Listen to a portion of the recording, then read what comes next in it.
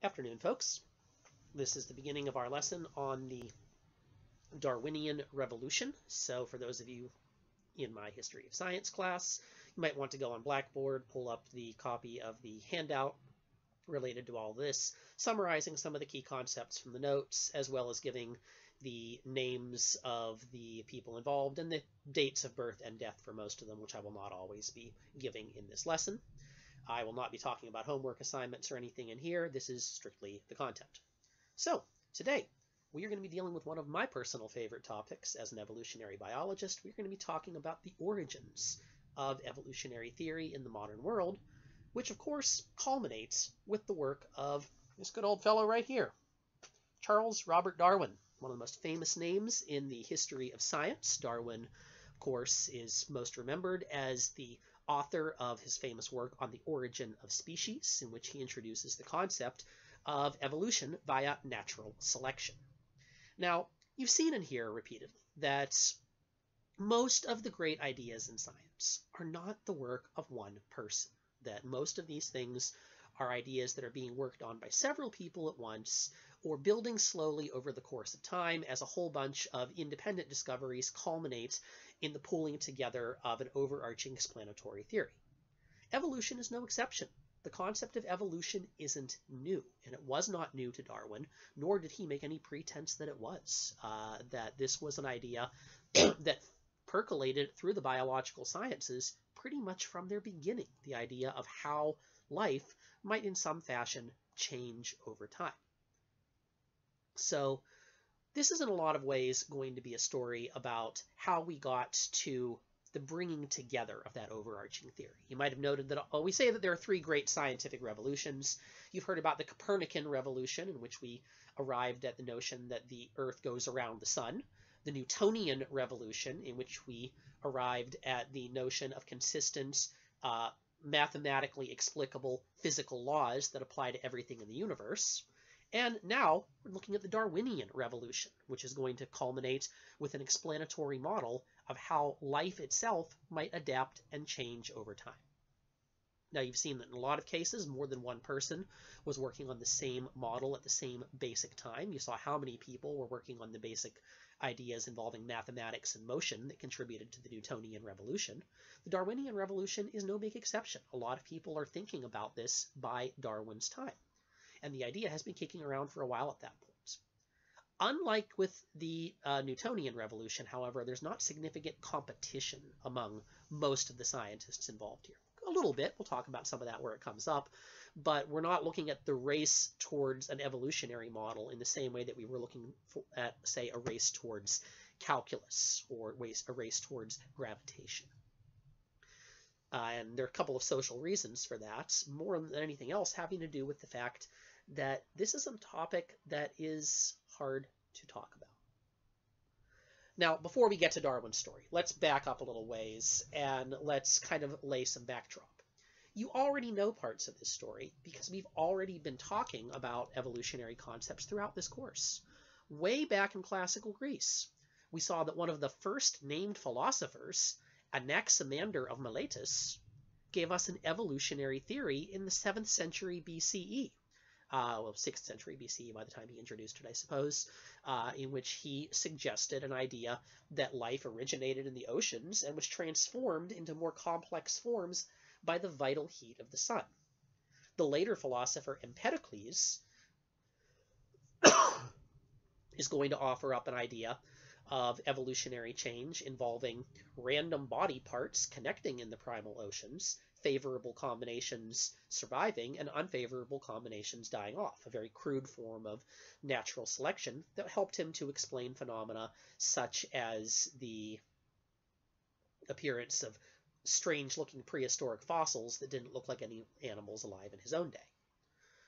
Aristotle, of course, is going to be one of the early founding fathers of the biological sciences. He's not going to talk in terms of change, but what he's going to talk about is the scala naturae, this ranking of living things into a hierarchy of forms, a crude taxonomy based on the perception of whether an organism was blooded or bloodless, whether that organism had a rational soul, a nutritive soul, or a sensitive soul, and the concept of how much vital heat an organism produced, which ranked them from the highest at humans all the way down to the lowest of plants and worms. So all of these are ideas that are informing early classical biology, and some of them are even poking at the question of, is life static or does life change over time? We're going to see that in the Islamic Middle Ages, people such as Al-Jahiz and Nasir al-Tusi are going to offer up evolutionary ideas that are in many ways comparable to what we have now, introducing concepts such as adaptation and a struggle for existence, and even a food chain.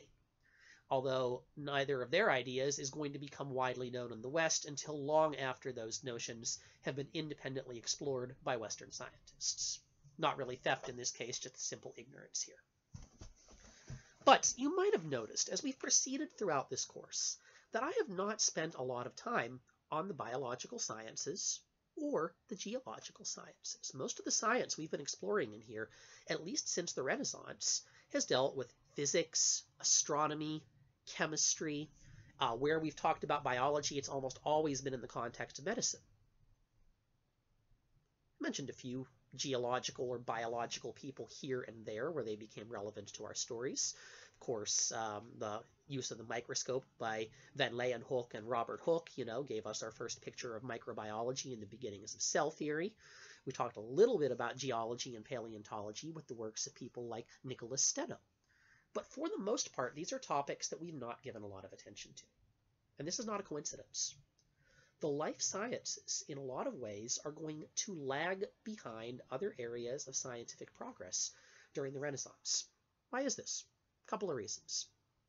For starters, we have the fact that until the invention of the microscope, biology is a really hard subject to look at empirically. We are not in a position to understand the fundamental units of life. And as such, we're not really in a good position to interpret how living things are put together and how they really work at a biomechanical level. So until we had the beginnings of cell theory in the mid to late 1600s with the invention of the microscope, frankly, biology couldn't get very far. Similar problem we have here is that biology, in a lot of ways, is a form of fancy chemistry. You, as a biological system, are a blob of chemicals, obeying a whole bunch of physical and chemical rules. Until we had an empirical science of chemistry, and until we had enough physics to understand things like how motion could come about without having it just be impelled by a soul or a teleological purpose, or how we could understand how living things function energetically with the understanding of bioelectricity, in the absence of those basic discoveries in physics and chemistry, even when we knew that cells existed, we were in no position to theorize about how they did what they did. So the life sciences, frankly, suffer from the lack of a good toolkit in the other physical sciences. And until that toolkit becomes really elaborated in the 18th and even into the 19th centuries, there's some sharp limits on what biology as a science can do. It is not a coincidence that we find the biological sciences really taking off during the 19th century, because that is precisely when we're learning enough chemistry to begin understanding exactly how cells work, and therefore, for the first time, to begin explaining at more than an observational level about how living systems function. Most of the biological work we have done up till this point, therefore, has fallen into two categories. One, medical. Medicine has, of course, always been relevant to human affairs, but in the absence of, again, microscopy or understanding of bacteria or understanding of physiology, most medicine has been very practical rather than theoretical. Hands-on, applied medicine, if you will. Not a lot of strong medical theory, more just, okay, here's what's happening to you, here's how we fix it. Where there is theory, it is mostly dealing with what are the causes of pathology. And even then, we don't really have a way to learn a lot about that until the 19th century, when we start getting into bacteriology and germ theory. Even then, we don't know about viruses till the early 1900s. So biology kind of had to wait for other branches of science to catch up before it could really become a well-formulated empirical field. Therefore, most of the biological science we are going to see up until about the 1700s is going to be descriptive. It's going to be largely in the forms of people describing what they see in nature, saying, okay, here are these organisms, here is what they do, here's how they look. A lot of field study kind of research, if you will. We find that a lot of this is in the tradition of people like Aristotle and Alcibiades, who wrote extensive manuals on plant and animal life. Remember, think of things like Aristotle's History of Animals or On the Parts of Animals. Think of Alcibiades' own version of History of Animals, the Kitab al-Hayawan. Think of Theophrastus's Inquiry into Plants and On the Causes of Plants. These are largely descriptive texts. In a lot of cases, they're very limited in what they can do. People like the Roman encyclopedist Pliny the Elder are talking about a lot of animals and plants in the natural history that they've never personally seen. They're relying on other people's accounts. They're relying on descriptions, sometimes on a preserved specimen, sometimes on a lot of hearsay. It is not terribly surprising that a lot of biologists take seriously the idea of things that we know today as mythological sorts of creatures, like giants or centaurs or winged horses and so forth, because they are accustomed to hearing strange descriptions of things from far off lands, things that they're not really accurately describing. In the Middle Ages, there are what we call bestiaries, B-E-S-T-I-A-R-I-E-S. Bestiaries are encyclopedias of beasts, if you will. They're collections of descriptions of animals. And a lot of what is in there is either secondhand descriptions that the monk usually writing it is relying upon of an animal that he's never seen, or speculation, usually coming from a very teleological perspective on why a thing would be happening. And therefore your bestiaries end up including some rather odd statements, some of which are easy to explain what observation you think that somebody is making. For example, the common belief in the Middle Ages that lion cubs were born with no shape and their mothers licked them into shape. You can see why this would be. You're watching Mama Lion from a distance. You're not getting up close. If any of you ever seen newborn kittens, you know, they look an awful lot like little blobs, messy little blobs at first. And what's Mama Cat do? She licks them clean. And then when you see them when they're licked clean, they resemble, you know, something you would call a cat a lot more. That's what we see happening with Mama Lion, and therefore observers thought that the baby lions had no shape until she licked them into their form. Some of the observations of medieval bestiaries are a little more inexplicable. For example, the record found an account by an 11th century Irish monk suggesting that blue jays glow in the dark. I'm not sure where he got that one from. And you get things that are supposition based on the appearance of an animal or what we can say about it. For example, accounts of travelers returning from Africa describing an animal that they called the camel leopard. The camel leopard is going to have a body plan kind of like a camel, but spots like a leopard. Of course, we are talking about a giraffe, but you can see why our medieval explorers observing a giraffe for the first time would see something that reminded them of both a camel and a leopard and give it that name accordingly. And before our modern understanding of biology, especially in a world that's full of mythological accounts of, you know, half bird, half lions, like griffins and things like that, it's not really all that surprising. Somebody might assume that a lion-camel hybrid could be a thing that might exist. So this is what we get with our very crude early biology, mostly descriptive, mostly observational, and a lot of times secondhand observational, and a lot of poor conclusions on the basis of that. Appeal to authority, of course, matters here as well, up until we start doing away with the old scholasticism of saying, well, Aristotle said it, so it must be true. We are dealing with the fact that a lot of our scholars are relying on the accounts of what other people have previously said and assuming that the previous author knew what they were talking about. And that lasts a lot longer in biology, which, as I remind you again, is not a thing we have a lot of toolkit to test with, than it does in the more crunchy sciences where anybody can roll a ball down a slope or drop a rock off a tower and measure what's happening. So that's one reason the biosciences are going to lag. The other reason the biosciences are going to lag is a paradigmatic one. not so much with the toolkit available for study as with the way we are thinking about it. For the most part, most natural historians, the term which is still in use at this time, natural history, doesn't come to be called biology till the 19th century, most natural historians are not really thinking about the study of life in terms of explaining how it works. For the most part, they're thinking of it as a descriptive field for the simple reason that it's often thought there's no good reason to account for how it works. It's easy for us to sit in our modern perspective and say, well, nobody believed in evolution. It's not so much that nobody believed in evolution, it's that the concept of evolution wasn't even being discussed. No one's even thinking in terms of an evolutionary process for the most part up until the relatively recent past. And the reason for that is because the average European scholar is thinking that question has already been answered. Because keep in mind that until the very recent past, even your average well-educated scientist is assuming the literal truth of the Christian Bible.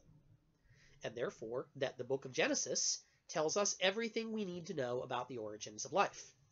So, your average natural historian is taking as a given that God plunked down animal life on the planet, and plant life and all other life, in exactly the form that we see it today.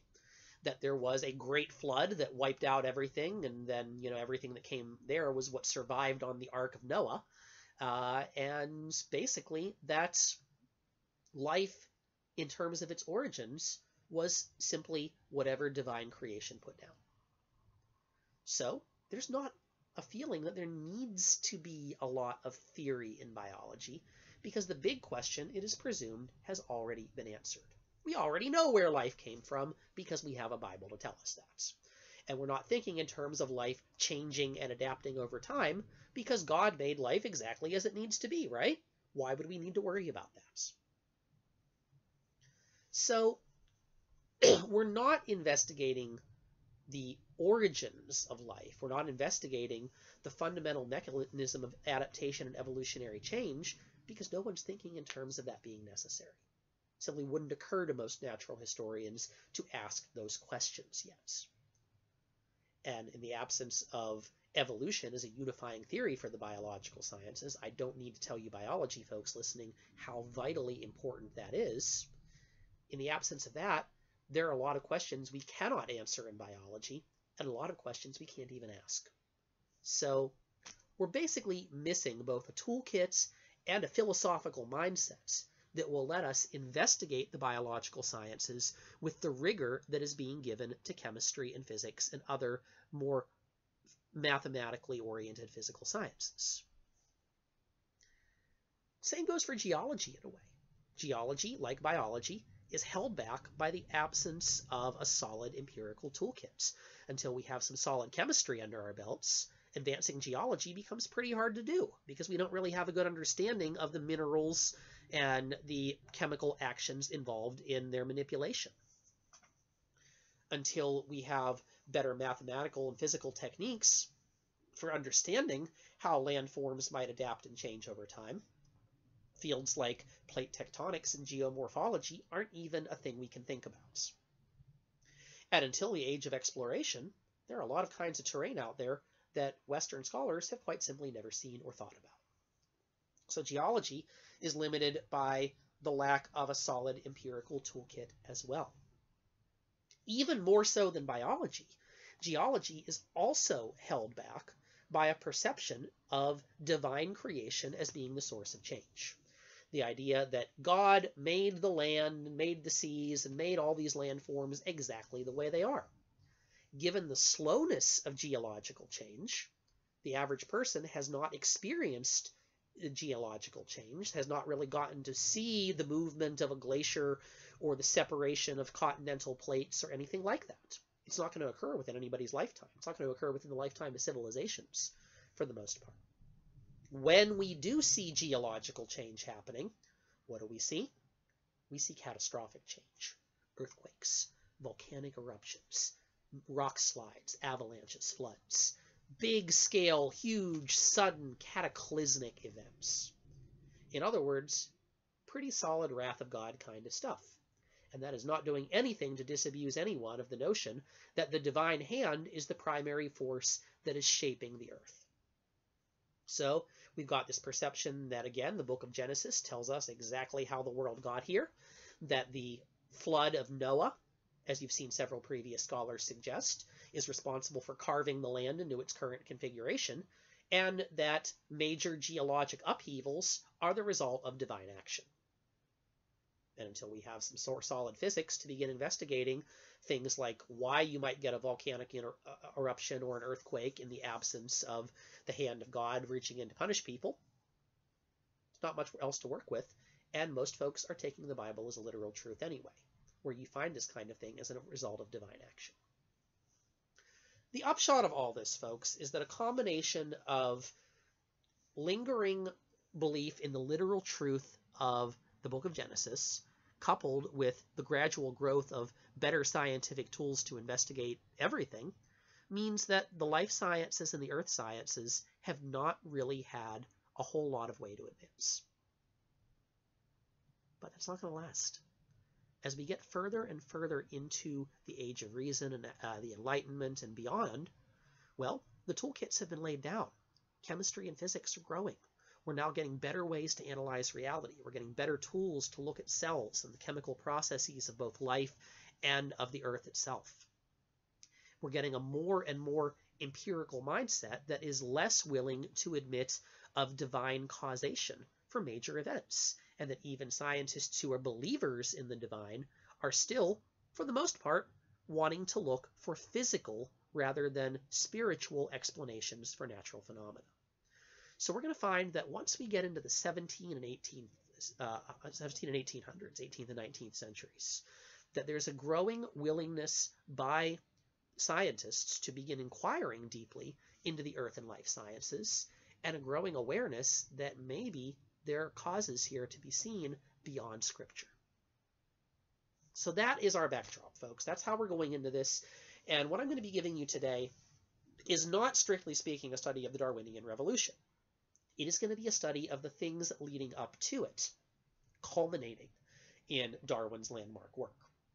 He was not the first evolutionary scientist. He was not the last. So our lecture today is going to be a little bit more geographically broad in scope than what I've mostly been giving you, where I tend to focus on one century or so at a time. This is going to stretch over a wide area, and we're going to be slowly building up the stories of both the earth sciences and the life sciences, because as you're going to see, those developments are very closely intertwined for all the reasons I've already given. So, where do we begin? Let us begin this discussion by framing the perspective of a lot of our scholars. And so let's start with the work of a fellow who is not in any way a scientist, but ends up being important to our story. And this is an Irish clergyman by the name of the Archbishop James Ussher. Ussher spelled U-S-S, two S's, H-E-R. Ussher was born in 1581, died in 1656. He's an Anglican priest. He holds the title of Primate of all Ireland, meaning he's the highest ranking Anglican priest in Ireland. Not a scientist, but he becomes interested in an important topic that matters a lot to both life and earth sciences. The question of how old is the world? Nobody really has a good answer to this, folks. And keep in mind that we're living in a time period in the 1600s here when a lot of the ancient civilizations that we have talked about in earlier stages of this class are basically unknown to even well-educated scholars. Keep in mind that the ancient languages of Sumeria and Babylon are not going to be translated until the 19th century. Same with Egypt. That a lot of these works are only known from second-hand accounts by other ancient classical authorities who are writing in Greek and Latin that are still well known. And as such, Sumeria, Assyria, Babylon, these early societies, many of their achievements are lost and forgotten. Nobody even really knows how far back they go. The only basis that most people, historian or scientist, have in this time period for even beginning to answer the question of how old is the world is biblical scripture. So the Archbishop James Ussher undertakes to figure out how old the world is. He works on this problem for much of the latter part of his life. And the basic idea he's thinking is, all right, I got me a Bible here. I know when Mr. Jesus Christ was born because it's the year 16 whatever, right? You know, I can count back to 1. We know the first year of that calendar. I mean, setting aside for the fact that people like Johannes Kepler, even in this same time period, are thinking that the date of the birth of Christ might be a little bit off, but that's another issue. Anyhow, though, Ussher's like, okay, I know what year it is now, so I know when Jesus was born. And thanks to the Old Testament of the Bible, I have a genealogy going from Joseph of Arimathea back and back and back through centuries of patriarchs and prophets and so forth, all the way back to Adam. And if you read the Old Testament, you know a lot of it is genealogy. It's stories of, okay, who begat whom, you know, and who were the children of this prophet and the children of that prophet. And yeah, you can trace through the Old Testament a lineage, a genealogy, a family tree that goes from the supposed first man all the way up to the supposed father of Jesus. Well, mortal father of Jesus. You know what I mean. So, point is, Ussher says, I can think about this. I know what year it is now. I know how long it's been since Jesus. And because I have a genealogy, I can estimate how long it's been before Jesus till the moment of creation. Using a formula that he completely pulled out of his own ass, Ussher is going to calculate how old the biblical patriarchs are when they had their children. And therefore, estimate, okay, how far back can I go? How old can I find the world to be? He actually does not finish the calculation before his death, but one of his disciples continues it after his death. And thus, in year 1658, 2 years after Ussher's death, a posthumous book by him is published by his acolytes, a book with a mouthful of a title, Annales Veritas Testamenti a Prima Mundi Origini Deducti, or Annals of the Old Testament deduced from the first origins of the world. In this text, based on the genealogy of kings, patriarchs, and other important biblical figures, Ussher's math ultimately leads to the conclusion that the world was created on Sunday, October the 23rd of the year 4004 BC, shortly after nightfall. Very precise calculation here. By the way, among other things, that means the Earth is a Libra. Make of that what you will. All right, so Ussher has worked out this very precise date in which he says, okay, the world is just a little bit shy of 6,000 years old. The world was created in about 4000 BC, 4004 BC. October 23rd, we can celebrate its birthday if we want to. So, here's the thing. The average European at the time, whose only history sources or oldest history sources are biblical, says, okay, that makes sense. Sounds about right. About a 6,000-year-old world. We can go with that. Science doesn't have a really better toolkit to say otherwise. And therefore, Ussher's date of 4004 BC gets widespread acceptance. This becomes the default starting point for most scholars saying, okay, how old is the world? The simple fact of the matter is that nobody really has a better date to work with. And his works from a source that is generally considered authoritative. So that number, 4004 BC, gets ensconced in the popular imagination and in academia as the date of creation of the world. And therefore, that is the starting point for a lot of the people we're going to be talking about tonight when they are thinking about how old the world is.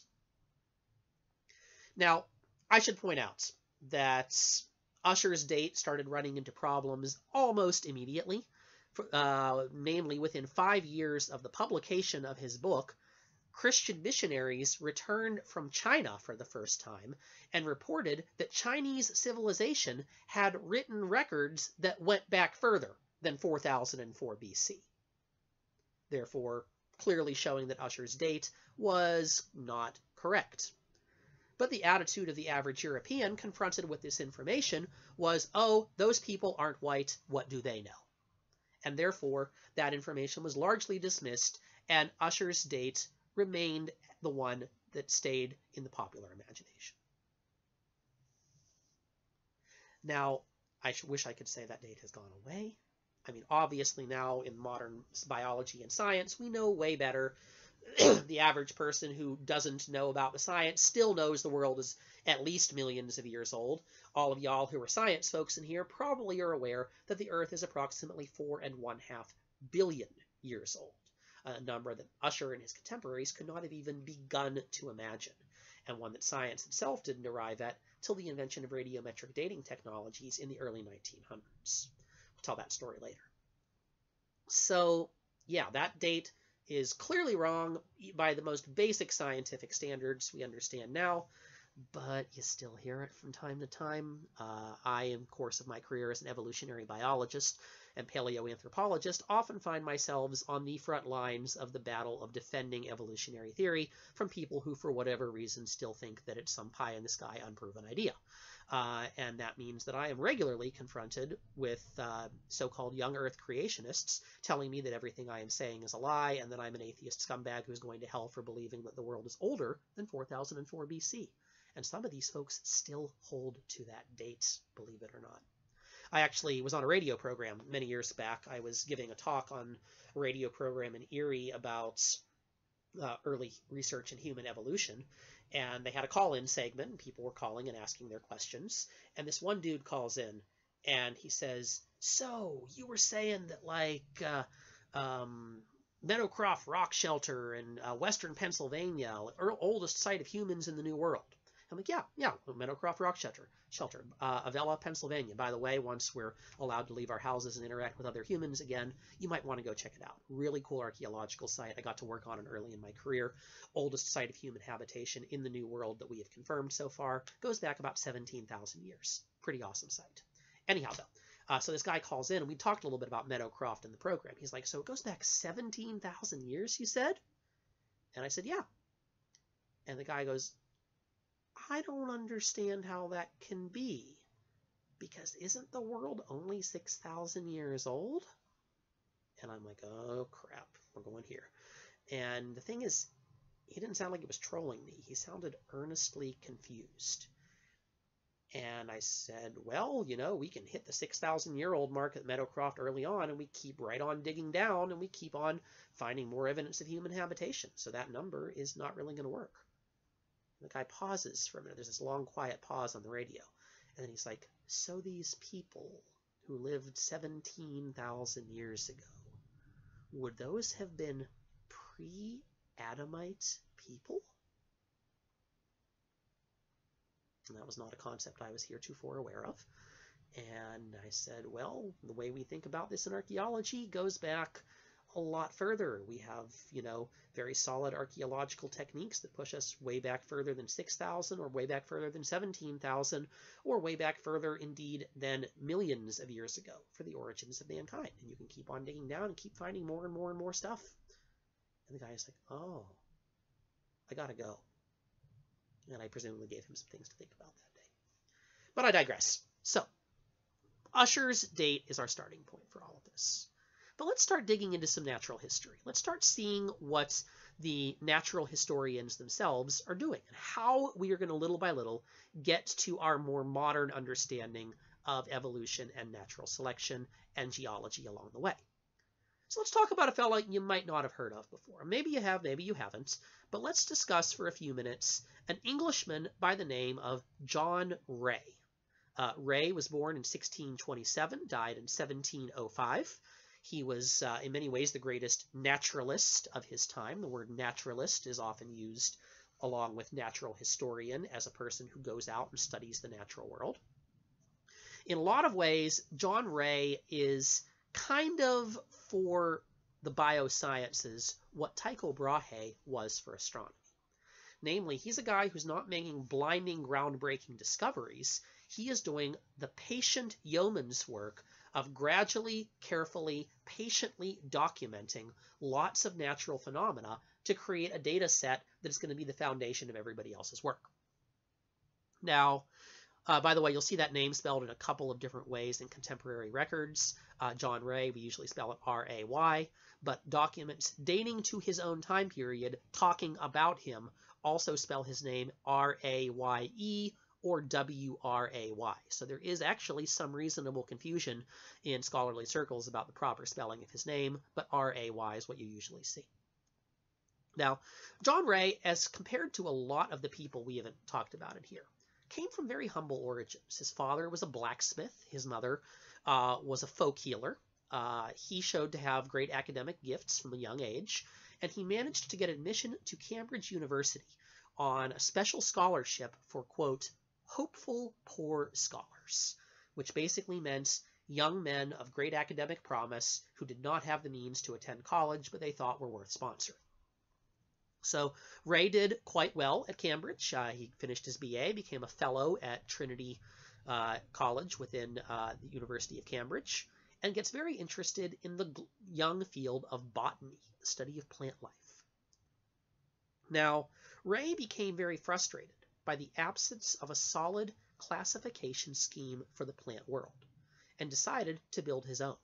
Theophrastus had offered a very old one, but it wasn't really adequate by any modern standards. Now, Ray ended up having a difficult life.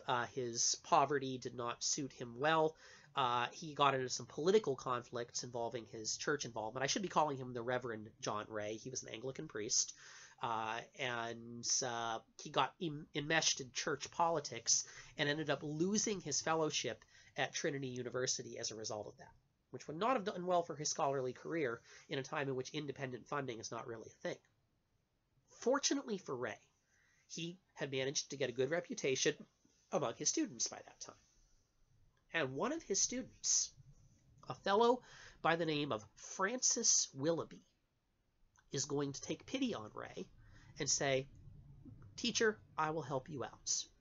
I know you have important research you want to do. You've lost your fellowship, but I still believe in you. I will sponsor your research. I am independently wealthy. Let's work together, you and me, do some good natural history research, and I'll fund everything. I'll patronize you. I'll pay for your upkeep. You don't have to worry about it." Incidentally, if any of you are independently wealthy and looking to fund and patronize a poor science historian, being an adjunct professor doesn't pay all that well. Come chat with me after the lecture. But I digress. So Ray and Willoughby, as a partnership, are going to set out into the world. They are going to travel around Europe, studying animals and plants in their natural habitats. In a lot of ways, Ray and Willoughby innovate the concept of field study, as we know it right now, the idea of going out into nature and directly studying animals and plants where they live to learn more about their habitat, their behavior, and their features. So they're going to make an extensive study of plant life, traveling around Europe for several years. Ray is going to focus on the study of plants. Willoughby is going to focus on fishes, insects, birds, and beasts, which is a general term used for anything not in one of the previous categories, basically reptiles and mammals. Now, Willoughby, for his part, you might have heard that name before, and let me spell it. It's spelled oddly. Willoughby. So Francis Willoughby, born in 1635, dies in 1672, dies of a lung infection when he's only 37 years old. So he doesn't get to work with Ray for all that long. But the two men work quite well together and put together a lot of solid research. And Ray continues to ride the Willoughby gravy train for the rest of his life. Because Willoughby, after his death, he leaves in his will a home to John Ray and funds to continue his research. Basically, he leaves John Ray enough wealth that he can continue to be sponsored by Willoughby's fortune even after his death. John Ray moves into Francis Willoughby's home, and a few years later, he marries his widow. So Ray ends up completely co-opting Francis Willoughby's life and basically living off his fortune for the rest of his days, continuing his natural history research. He himself begins to get recognized for his work, and in 1667, he becomes a Fellow of the Royal Society of London. So, what do? Ray writes very extensively, not only his own work, but he also takes pains to finish unfinished works by Francis Willoughby and publish them under his name. So under Willoughby's name, I mean. So Ray is giving props to Willoughby where they were due. As far as we can tell, he was always very grateful to his young patron and made sure that Willoughby got credit for the research that he had done. Now, Ray's most prominent work is a 3-volume work called History of Plants, published between 1686 and 1704. In that work, Ray classifies and describes more than 18,000 types of plants. He is, as I mentioned, upset by the lack of a classification scheme for the living world, and he introduces his own basic taxonomy. He's considered one of the fathers of modern taxonomy. Although we do not use Ray's taxonomic system today, he does give us a couple of concepts that we do in fact still use. Namely, Ray gives us the idea of the species. Ray is going to write about the concept of the species, which he defines as that which is never born from the seed of another species. And obviously this is an important distinction to make in biology. He's not the first person to think in terms of this kind of classification scheme. The concept of the genus is going to come about the same time period from 2 Swiss botanists, the brothers Gaspard and Johann Bauhin. And Ray is going to fold their genus concept into his work as well. So we're going to have the first use of genus and species, the binomial, as we sometimes call it, as a way of describing living things. And Ray applies this primarily to the plant world, but also some to the animal world. He introduces the first concept of morphological taxonomy, that is, classifying living things based on their observed structural or morphological features, rather than trying to classify them on the basis of habitats, as had been previously done. For example, a lot of medieval bestiaries would classify living things on, like, here are things that fly, or here are things that live in the water, which meant that you ended up with classifications that included fishes, ducks, and beavers, all in one heading as things that lived in the water. Fun fact for you, since we are in Lent right now, if any of you are still observing Lent during this current crisis, I think the Pope said you don't have to anymore because we're all sacrificing enough as it is during the pandemic.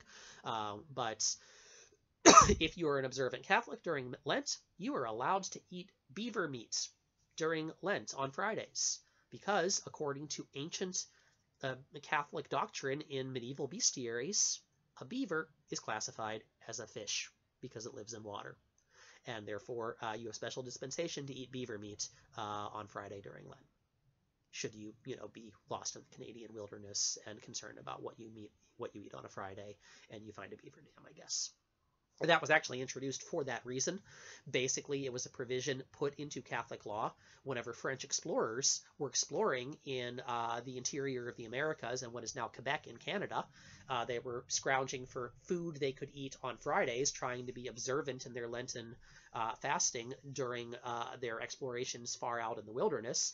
And the Catholic Church decided to issue a special dispensation saying, all right, well, according to this old medieval bestiary that we found dusting off on a shelf somewhere, beavers are fish, so fish are okay to eat on Fridays, so you can eat a beaver if you find one out in the Canadian wilderness.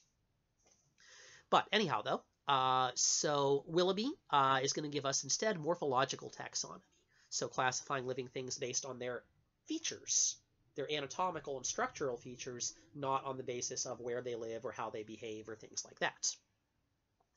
Willoughby is also going to publish several zoological works. He is going to finish works by Willoughby that Willoughby left unfinished at the time of his death and publish them with Willoughby as primary author. Among other things, Ray is going to publish the Ornithology, which is the first work on that particular subdiscipline of biology in the science of birds. And he's going to publish Willoughby's most infamous work. I've mentioned it in here before, History of Fishes, which you might recall. History of Fishes was going to be the book that in 1686 almost prevented Newton's Principia from being published, because History of Fishes ate up the entire Royal Society of London's publication budget for that year, since it was this lavish, full-color text, and the Royal had blown its publishing money. Newton approached them with the Principia. They said, well, damn, we can't really publish this cool physics book because we already spent our entire publishing budget on this awesome book called History of Fishes. Incidentally, you want a book about fish? Newton didn't want a book about fish. And then Newton, for his part, kind of echoing Ray's life, only got to publish the Principia because he had it privately funded by his young patron, Edmund Halley. So, circle repeats itself. Both ornithology and history of fishes, admittedly, were primarily Ray's work. Willoughby had them in loose note form, not well formulated and certainly not finished. Ray pulled them together and authored most of them, quite frankly, but still, I think it was fair, gave Willoughby authorial credit on them. So, John Ray has not made any dramatic discoveries. He has given us the concept of the species as a unit of classification. That's super important. He has given us the concept of field study, which is super important. And he's given us the concept of morphological taxonomy. So again, like Tycho Brahe, he's not given us massive theoretical advances, but he has established some really important data points and some really important classification schema that are going to help everybody who comes after him.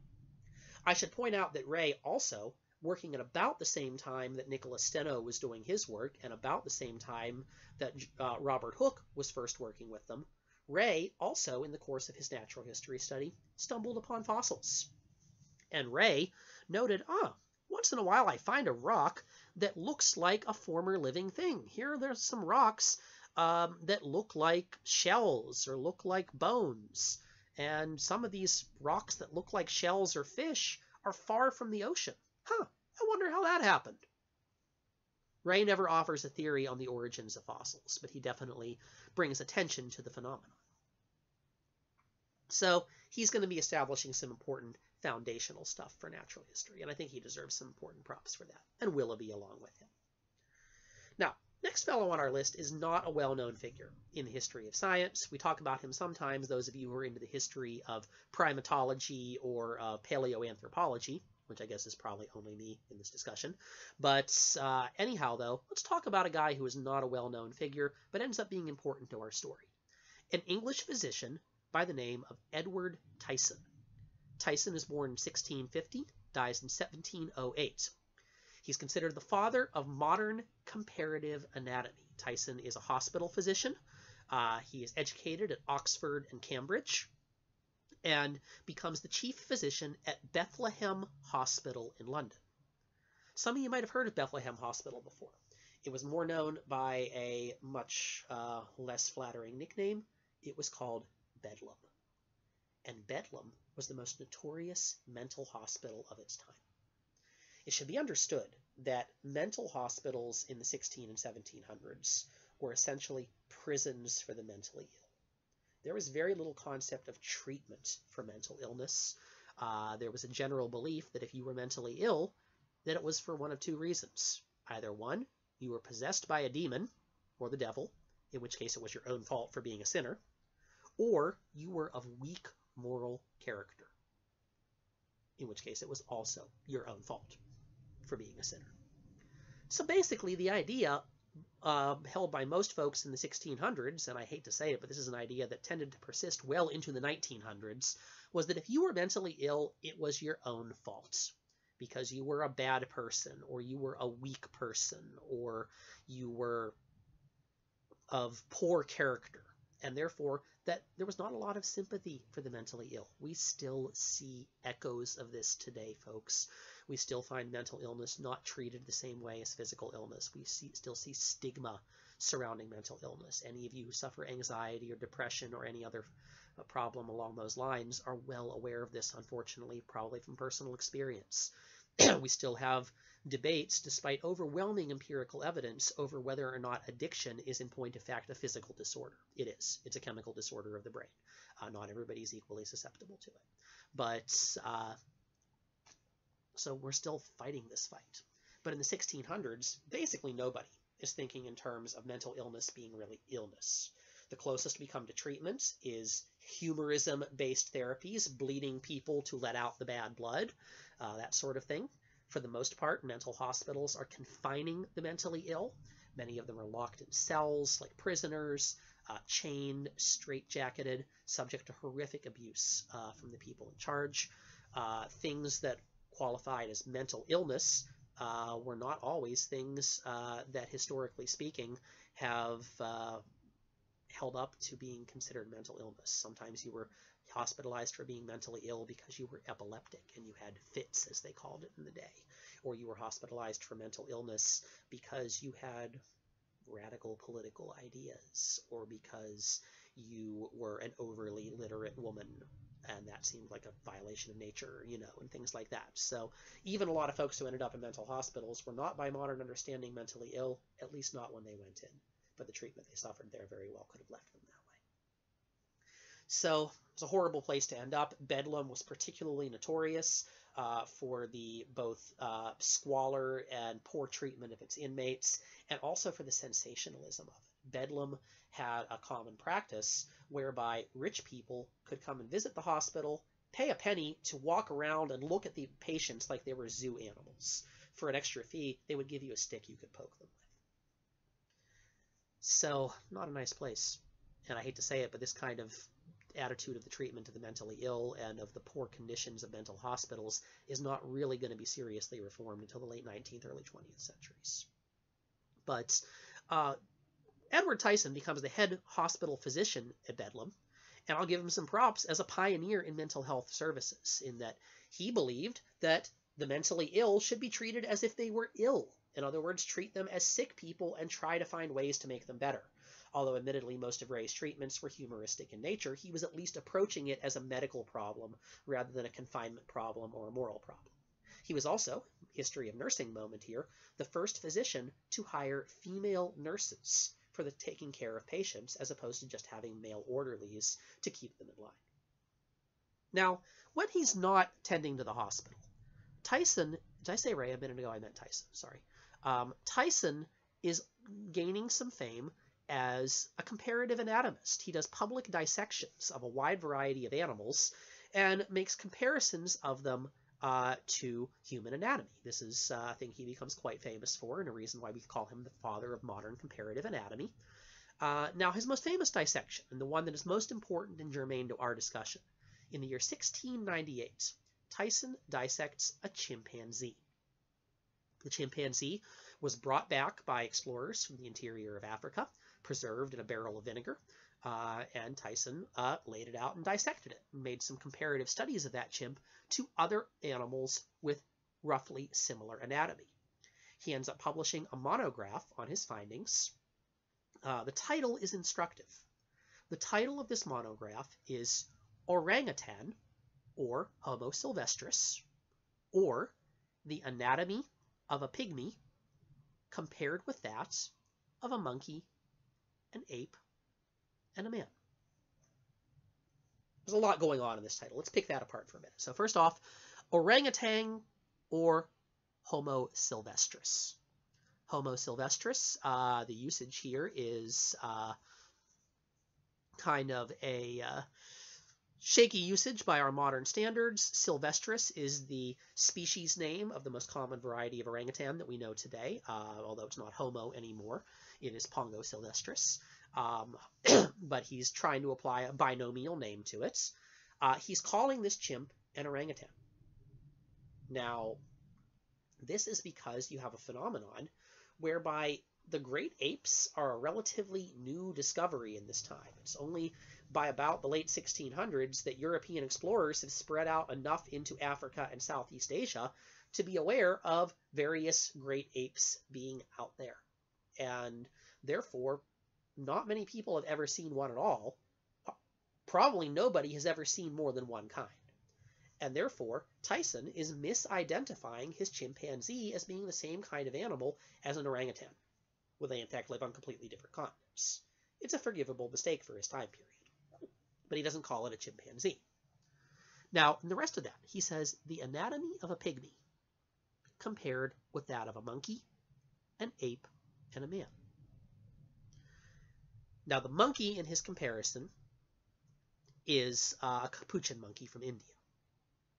The ape in his comparison is actually not an ape by our modern definition of the term. The ape in this comparison is an animal called the Barbary ape from northern Africa, which we now know as a type of baboon. The man is obvious. But how about that term pygmy, which he spells in his work Pygmie? The word pygmy, as we understand it today, refers to certain tribes from the interior of Africa that have a genetic predisposition to very short height. Not dwarfism, just the very low end of the normal range of adult human height. In your average pygmy tribes, an adult height of between 4 feet and 4'6" is not at all unusual. Now, the Pygmies were peoples that were being encountered by European explorers for the first time in the 1600s as Europe began conquering and colonizing Africa. Now, you note that Tyson calls his animal here a pygmy.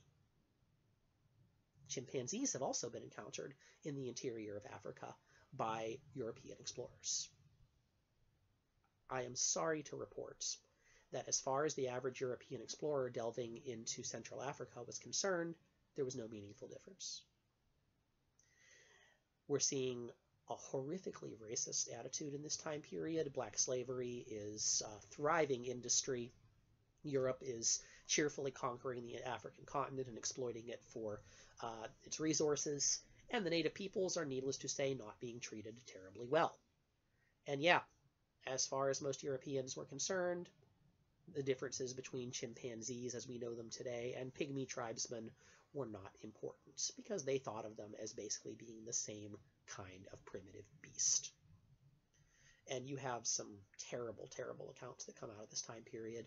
I read an account by a ship captain, a sailor, an English captain who was trading out of the interior of Africa, and he had on his ship a pet chimpanzee, pet pygmy, as he called his creature, by the name of Jack. And he talked in his journals about what a clever little animal Jack was. And he was so happy to have such a clever little beast in his possession that he had taught Jack to do all sorts of tricks. He had taught Jack to eat with a spoon. He had taught Jack to smoke a pipe. He had taught Jack to say the Lord's Prayer. Yeah. The clever little ape was not a chimpanzee. And I hate to say it, but this is an attitude that's going to persist. And the idea that native Africans were, in fact, basically the same sort of thing as the apes is going to remain. And it's going to be used as part of an attitude to dehumanize. I'm not rooting that in Tyson. He was certainly not the originator of this idea. He is echoing the language of his time period. But it's an attitude that will persist. You will still find racist comparisons of those of African heritage to apes to this day, which I'm sure some of you are well aware of. But it's an attitude that in this time is pervasive, and we see echoes of it here. Anyhow, though, Tyson is dissecting an actual chimpanzee, although he's calling an orangutan. And as he does so, he notes the remarkable number of similarities in the anatomy of this creature to the anatomy of human beings. And he concludes that humans and chimps have more features in common with each other than either of them does with any other comparable animal. That in his comparison of monkey, ape, man, and chimpanzee, chimp and human have the greatest similarity. He notes more than 30 distinct points of anatomical comparison upon which the two are similar, especially noting similarity in the structure of the hands and of the brain, which are obviously the chief adaptations of our species to its remarkable evolutionary success. Now, Tyson in his work basically says, isn't it an odd thing that the Lord God thought to use the same basic blueprint to build this little ape as he used to build us? He doesn't come to the logical conclusion that we can arrive at here, that the chimp is in fact a relative of ours, that it's our closest living relative. But he's the first to make that observation, and other people are going to pick up on the idea that he is glossing over. And that brings us to a fellow you've almost certainly heard of if you've taken biology for long enough. A Swedish botanist by the name of Carl von Linné. V-O-N, not capitalized, and capitalized L-I-N-N-E, although he is better known by the Latinized form of his name, Carolus Linnaeus. Linnaeus. Linnaeus is the name that is almost always used for him in science history. You probably know him by that name because that's the name he used throughout his professional career. Among other things, Linnaeus was one of the last scientists to write in Latin as opposed to writing in the vernacular.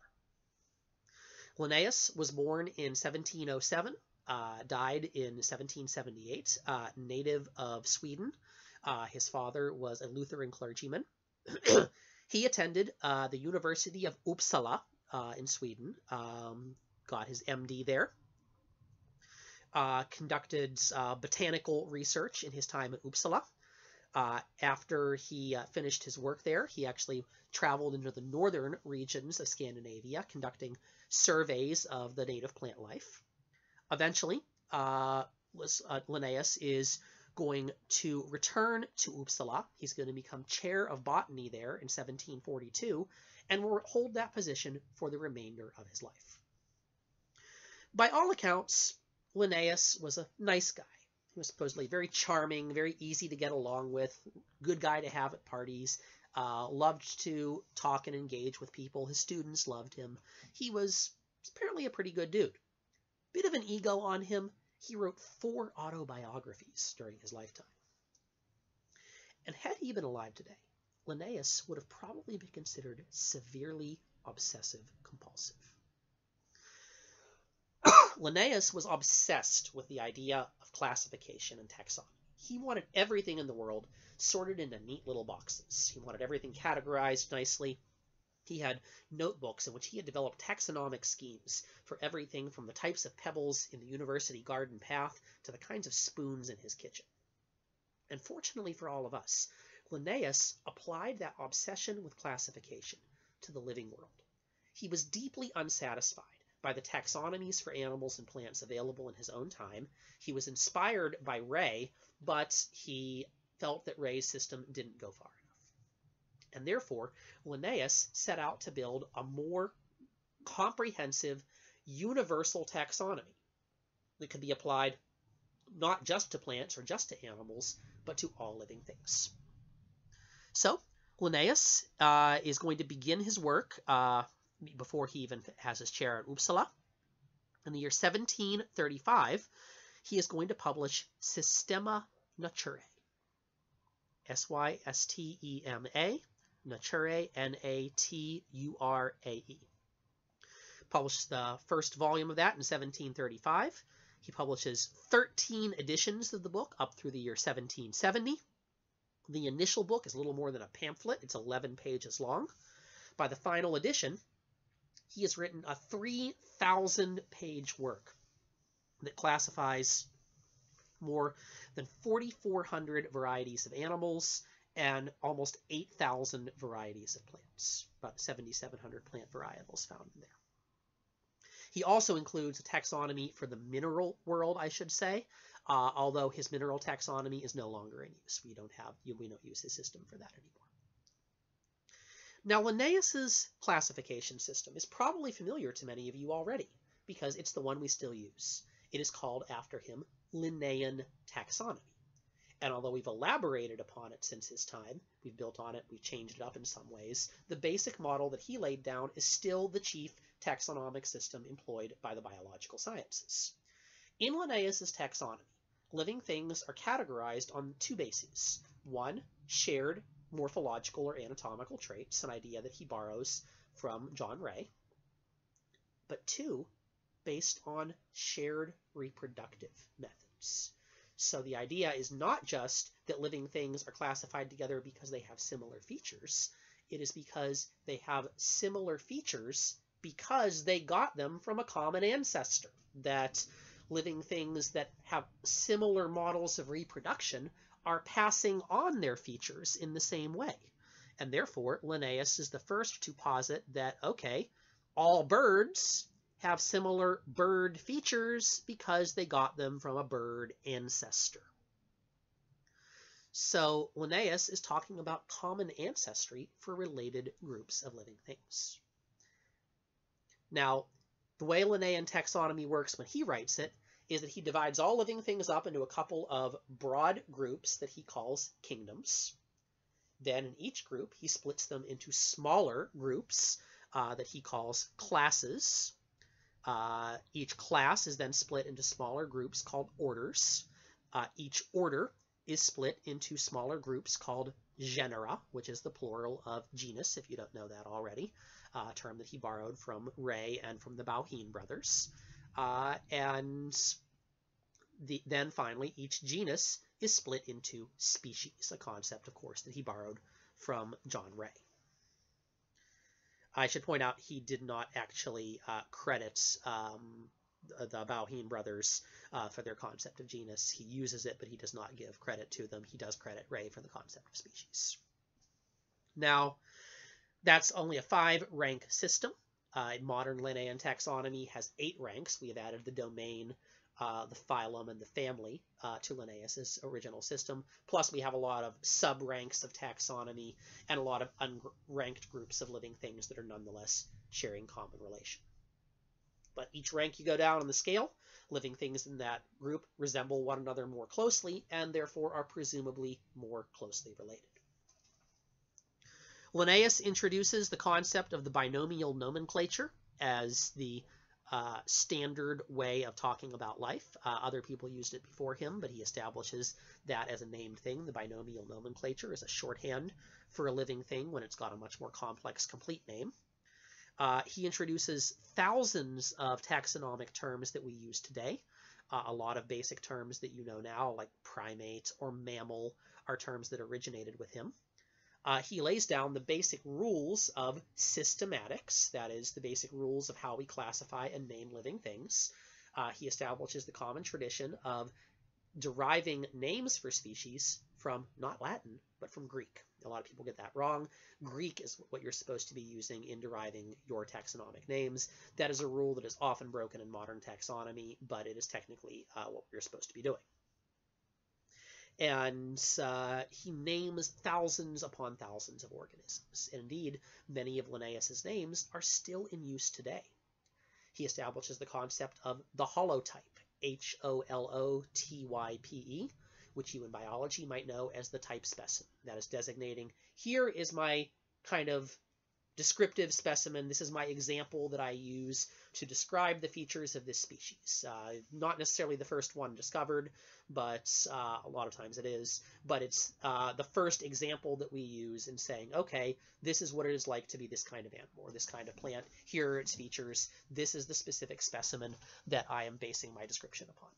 And a lot of natural history collections throughout Europe contain type specimens. If you go to Sweden today, you can visit the Linnaeus Museum at Uppsala, which contains the type specimens of thousands of plants and animals that you encounter on a daily basis. Now, Linnaeus's taxonomy is revolutionary for a couple of reasons. First off, it's really giving order to the biological world in a way that is much more empirically consistent than anything we've done previously. It's giving us a system for classifying and naming living things, in which we can say, okay, this newly discovered living thing actually fits into an existing group. We can see that this thing is a reptile, or we can see that this thing is a member of, the family Carnivora, or order Carnivora, or, whatever other group we're going to apply it to. We can look at features of an existing living thing and say, oh yeah, either that fits into a group we've already got, or we have to designate a new group for it.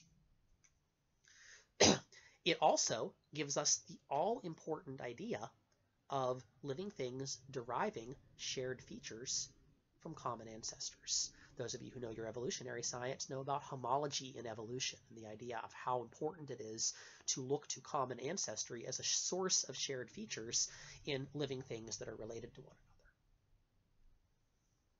But he also does one other thing that's a little more subtle, but very important. Linnaeus defines a lot of groups of living things.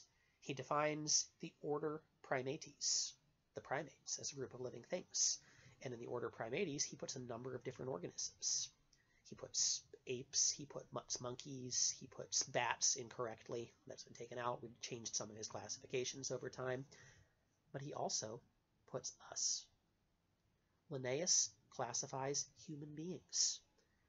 Genus Homo, species Sapiens. Homo sapiens, the wise man. Homo for man, sapiens for wisdom or knowledge. S-A-P-I-E-N-S. The S is part of the word. It's not a plural form. One of you is not a Homo sapien. He also gives us a common convention we still use in biology today, that when you're writing genus or species name, you capitalize genus but not species, and you italicize or underline both genus and species. Common convention in biology. But yeah, Homo sapiens. He classifies us. And he classifies us the exact same way as he classifies every other living thing. In other words, Linnaeus is not carving out a special exception for humans. He's not putting us up and above everything else like Aristotle's skill and nature. He's not putting us off into our own little special side group because we are smart or cool. He is lumping us in with every other animal. We are mammals, we are animals, we are primates. We fit into a group because we share common features with all those things. We have features that make us a mammal. We have features like these opposable thumbs that make us a primate. We have features that put us among the other apes. And that is revolutionary because Linnaeus is putting us into the living world, not as an exception to it, not as a thing standing outside or above it, but as a distinct part of it. And that's a really, really important step in moving forward.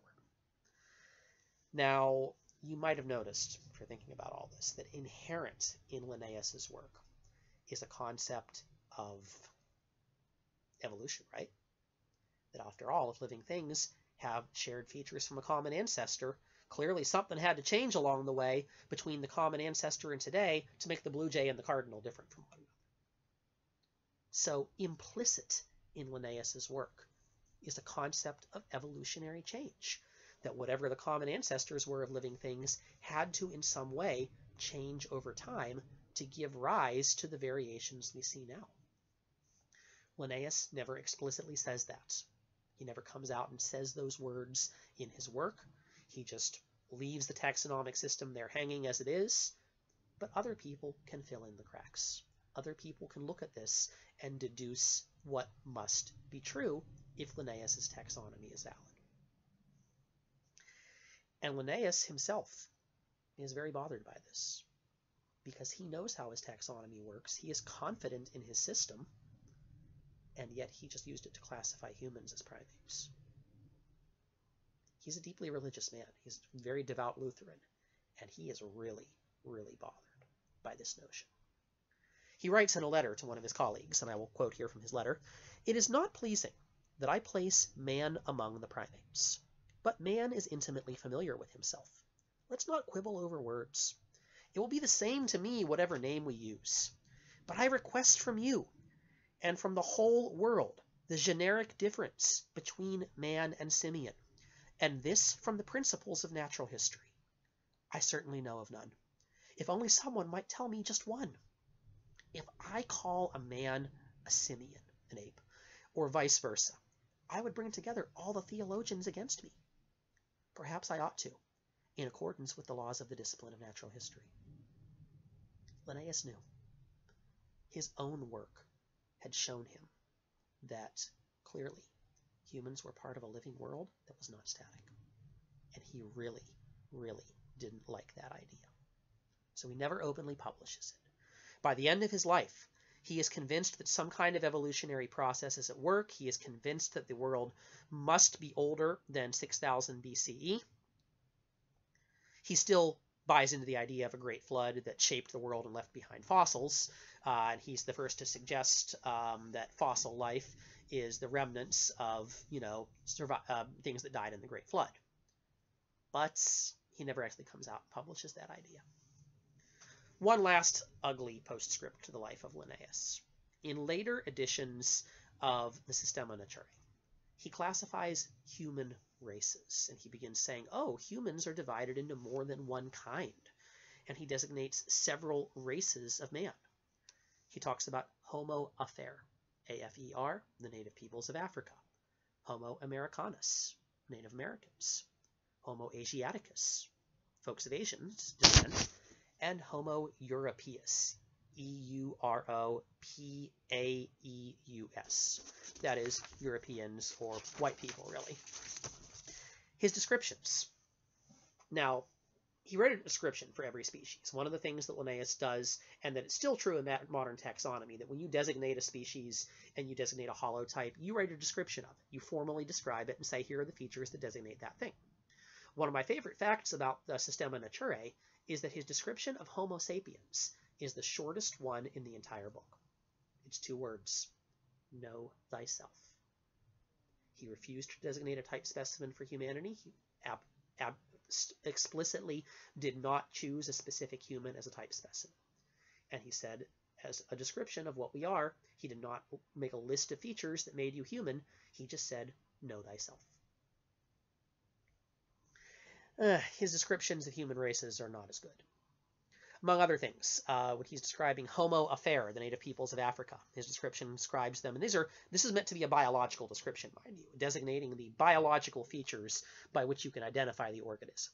Homo affair, he says, is, quote, black, impassive, lazy, crafty, slow, and foolish. Homo asiaticus is, quote, yellow, melancholy, greedy, severe, haughty, and desirous. Homo americanus is, quote, red, ill-tempered, obstinate, contented, free, and he includes the footnote, smears himself with grease. Homo europaeus is, quote, white, serious, strong, hair blonde and flowing, eyes blue, active, very smart and inventive. You might detect a little hint of bias in these descriptions. And I am sorry to report that this is going to be the beginning of a long and ugly history of using taxonomy to designate humans in distinct racial groups, some of which are perceived as biologically inferior to one another. The idea of race as a biological construct persists into the 1970s, and it's not finally deconstructed until the late 20th century. We now understand that race literally does not exist as a biological phenomenon. It is a cultural rather than a biological reality. But nonetheless, this idea of the perceived biological separations of humans into distinct populations is going to persist for a long time, both in and outside of science, and is going to be used to justify everything from Jim Crow laws to the final solution of Hitler. The idea that certain groups of humans are inherently biologically superior or inferior to others. And although Linnaeus was not designating that sort of thing, he was not advocating that, his classification schema is where we start seeing the beginning of that scientific racism. He also, by the way, designates 2 other categories. Homo sapiens monstrosus, which he uses to include any kind of monstrous human. Among other things, he says giants fit into this category. Dwarves fit into this category. Wild men, as he puts them, fit into this category. And what he perceives as genetic freaks. Abnormal anatomy. He also designates Homo anthropomorpha for mythical creatures that are part human, like centaurs or satyrs, that are still out there in the world. And Linnaeus says these things actually exist, but he says that we're making mistakes, that they're actually types of apes. By the way, one little footnote on Linnaeus's career, he spends a lot of time debunking supposed mythological creatures. He actually is a guy that you call in when somebody claims that they have the body of a chimera or a hydra or some other mythological beast, and he's the guy who comes in, looks at it, and says, no, this is just clever taxidermy, you're a fraud. I've got an article about that in the articles section on the Blackboard site if you're in the class and you want to go check that out. He also, towards the end of his life, revises the temperature scale introduced by a fellow Swedish scholar named Anders Celsius. Celsius had built a temperature scale in which he designated 100 as the freezing point of water and 0 as the boiling point. Linnaeus is going to revise that scale and reverse it and say, no, it makes a lot more sense for 0 to be where water freezes and 100 to be where it boils. Okay, so that is our buddy Carolus Linnaeus. We're starting to establish some evolutionary principles. Now, how about, let's shift gears. Let's go to France.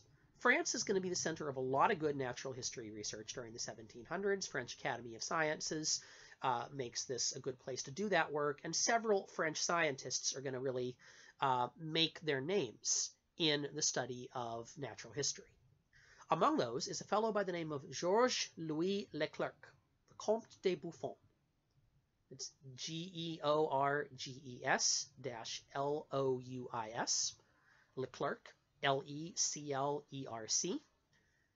His title, Comte de Buffon, Count of Buffon, C-O-M-T-E, D-E, Buffon, B-U-F-F-O-N. So Georges Louis Leclerc, Comte de Buffon. A lot of natural history texts call him George Buffon. That's a name you'll often see him referred to by. Buffon is often listed incorrectly as his last name, but you'll see that a lot more than Leclerc. Buffon is born in 1707, dies in 1788. He's one of the foremost naturalists of the 18th century. He is a native of France, born to vast wealth. His family owns huge tracts of farmland and vineyards and so forth. He inherits his family estates at the age of 25, spends several years traveling Europe, studying medicine and natural philosophy at various universities, never obtains any kind of degrees. After he inherits his family lands at 25, he never travels further than the city of Paris again, and basically devotes most of his time to the tending of his land, to the maintenance of his properties, to trying to find ways to improve them, and to improve the lives of the people who are tenants on his land, and to natural history. He basically only comes to Paris whenever it's time for meetings of the French Academy of Sciences or to give demonstrations of phenomena in the natural history sciences. Buffon is deeply devoted to both scientific study and to the people that are on the lands that he owns.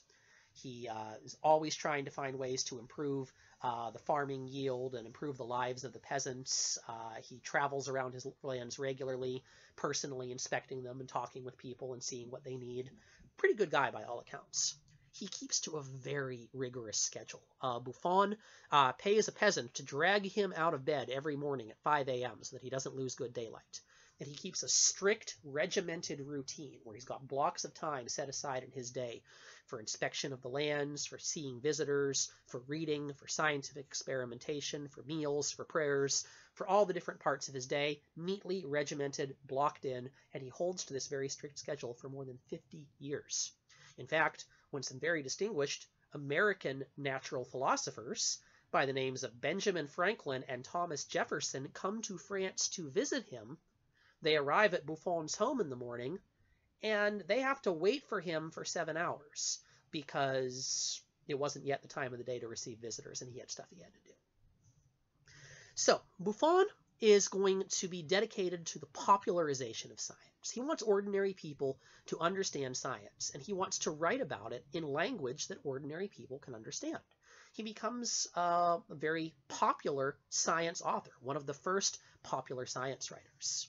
He famously demonstrates that Archimedes' death ray in Paris in 1747 shows that he can burn wood with a mirror from a distance of 200 feet away. Now, much of his life is going to be dedicated to a massive 44-volume work called Histoire naturelle, générale et particulière, or Natural History, General and Particular, which he publishes in 44 volumes between 1749 and 1804, the last 8 volumes being published posthumously. In his Natural History, General and Particular, Buffon summarizes basically everything known about the life and earth sciences in his day. Very widely read scientific work, not only by fellow scientists, but also by the public. It is considered the go-to reference for the study of natural history. If you're a scientist and interested in natural history, you are reading Buffon's work. A lot of schoolboys are reading his work, and indeed a lot of scientists cite him as an inspiration, someone that they read when they were young that got them interested in pursuing the study of natural history. Now, he introduces some really important ideas. A lot of this is kind of encyclopedic. He's listing discoveries of other people, but he also introduces some of his own concepts. He introduces the very important notion in evolutionary science of biogeography, namely that different species are adapted to their particular environments in particular ways, that you can see a distribution of species across landforms, and that different regions have distinct flora and fauna that came from a common ancestral source. Very important idea in evolutionary science. He also talks about evolution. Doesn't call it that, but he is talking about change in species over time. He accepts the idea of divine creation, but he does not accept the idea that life is static, that life must have changed over time. He says that vestigial body parts are proof that life has changed, that they are the remnants of features that at one time were useful. And he discusses a kind of evolution in which he says that God created all life, and from there, living things either degenerated or improved, that they got better or worse over time. He applies this to human beings. And incidentally, he says that we were created by God in our best form, and we have since degenerated, that humans have degenerated and become less good over time. So his evolutionary model includes a concept of regression. Incidentally, and unsurprisingly, he is going to suggest that different kinds of humans have degenerated at different rates, and certain races of people are less degenerate than others. I don't think I need to tell you which ones he thought were the good ones. Now, he also introduces some concepts important to the geological sciences. He denies the reality of the Great Flood, saying that the landforms that we see around us cannot be meaningfully accounted for with that singular event. He proposes a creation of the Earth based on natural rather than supernatural principles, suggesting that the Earth was once part of the Sun. He says that it broke off from the Sun when the Sun was struck by a comet and then fell into orbit and gradually cooled off.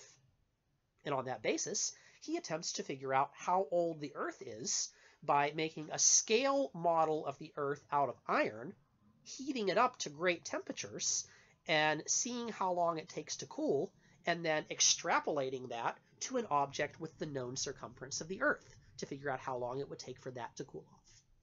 On the basis of this sort of deductive analogy experiment, Buffon concludes that the Earth is about 75,000 years old. Does not make him popular by the church. He himself is still a believer in God, but the church does not like what he has to say. Incidentally, I should point out a fun little fact about Buffon's calculation of the age of the Earth there, that he made a math error in it, even by his own system. And let's be honest, his system is a somewhat flawed system, not exactly the best way of calculating the age of the planet. It didn't work that way. But you can see the logic behind it. But the French mathematician Jean Fourier, who some of you might know of, F-O-U-R-I-E-R, Fourier transformations, you might know from your calculus class. Fourier got his hands on some of Buffon's notebooks and said, hey, Mr. Buffon made a math error in his attempt to calculate the age of the Earth.